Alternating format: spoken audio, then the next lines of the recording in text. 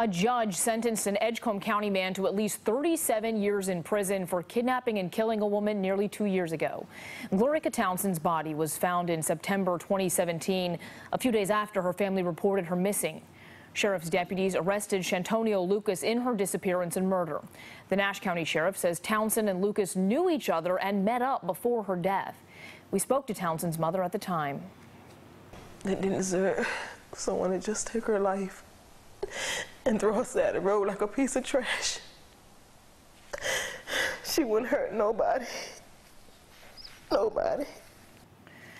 Thursday, Lucas pleaded guilty to second-degree murder and first-degree kidnapping.